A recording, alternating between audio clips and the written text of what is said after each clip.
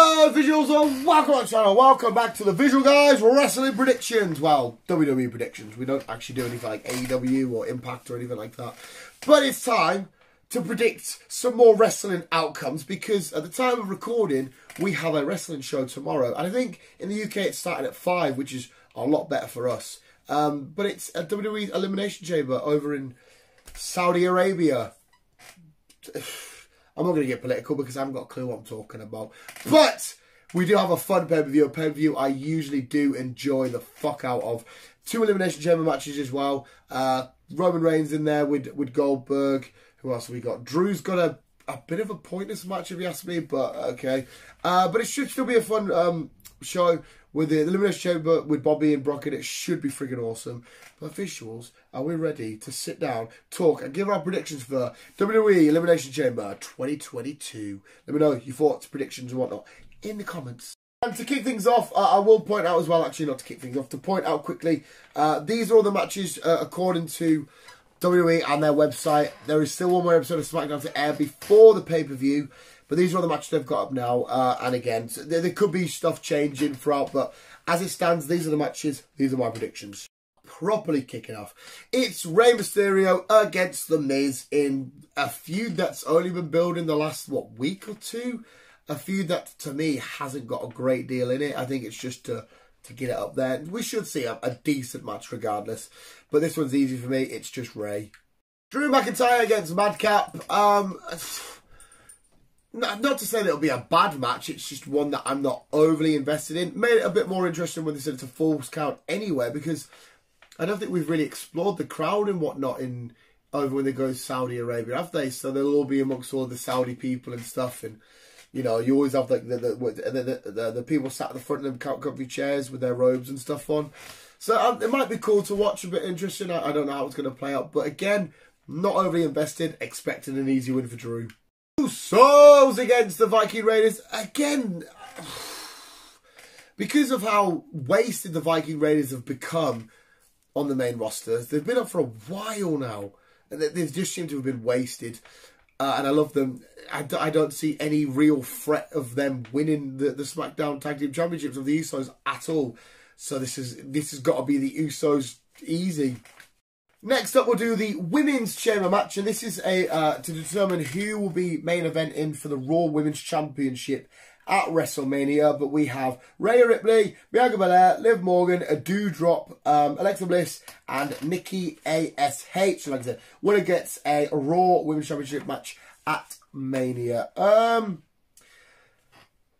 wouldn't mind Rhea winning it, but I'm going to say no. Liv's not going to win it. Again, wouldn't mind. Doudrop, don't care about. Bliss, I find it very cringy at the minute, this whole trying to get out back to normal shenanigans. I don't like it. Nikki SH, don't care about. It's got to go to my girl Bianca Belair. I friggin' adore Bianca Belair. She is outstanding and she is amazing at what she does. I mean, all these girls are, to be fair, but she is absolutely flawless. I picked her for the Royal Rumble, didn't happen, but I'm picking her for the Chamber.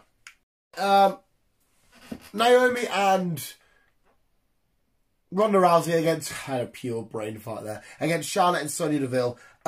Just in a nice women's tag match. I'm assuming this is a nice way for Rousey to get a win over Charlotte before they head into Mania, and then we could be like, oh, you know, they beat her at that tag match at Elimination Chamber. Sonya and Naomi, we know that feud, which a feud I don't mind. I'm going to say Rousey and Naomi. This one I'm actually quite... No, I'm going to stick with it. I said it now, so I'm going to stick with it. But I'm actually unsure. Rousey and Naomi. Question mark. Becky Lynch against Lita for the Raw Women's Championship. It's going to be great. It's going to be fun. It's going to be an awesome match. Lita's going to look amazing doing shenanigans. Becky's going to look awesome being a little shitty, badass, naughty shenanigans. But, of course, Becky Lynch is keeping her Raw Women's Championship. Unfortunately, I'd love to see Lita as champion, but it's not happening. Roman Reigns against Goldberg in a match that we should have got 2 years ago. We should have got a little while back. I think they're just chucking this one in to have a big name in there for the Saudi show, because isn't it something in the contract that you have to have big names or whatever. But we're going to stick with Roman Reigns. He's going to squash, not squash, but he's going to beat Goldberg gets just away from me. Yeah, I beat him. This is what we should have done a while back. We filled our slot for Elimination Chamber. We give the fans something onto Mania. There's not really significant about this match, but it's Roman Reigns. Finally, a match that I am really, really, really looking forward to, and I can't decide as it stands, but it's the Men's Elimination Chamber match featuring, we have AJ Styles, we have Brock Lesnar, Seth Rollins, Matt Riddle, Bobby Lashley, and Austin Theory, who I friggin' love Austin Theory. How do we do this? Right, Austin, no. AJ, no. So that's 2 gone. Matt Riddle, no. That's 3 gone. Does Seth sneak in for it? No. No, Seth's gone. It's got to be Brock or Lashley, hasn't it? Brock Lesnar said he wanted to take on Roman Reigns at Mania, champion versus champion. Does that happen? Does that come true? We know Brock was screwed over at the Rumble against Lashley. Do we give Brock and Lashley the 2 at the end and he beats Lashley and then makes it 1-0 technique so they can have a rubber match later down the line?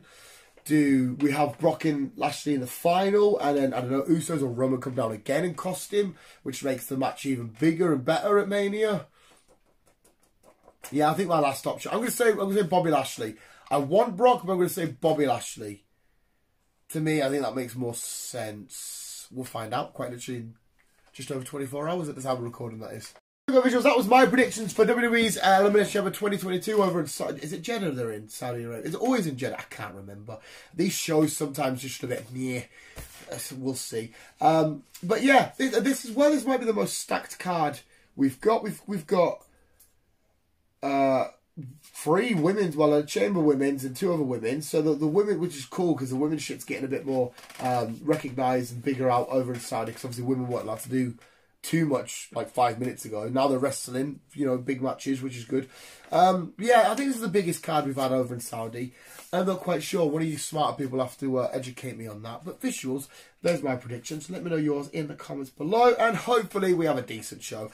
No matter what, I was always going to look forward to that chamber match because it looks beautiful. I'll be eating my burger and chips and watching away. And then it's the Mia Khan fight right after. Get in. Visuals, thanks for watching. You guys are the best. We'll just keep it in it and keep on keeping out.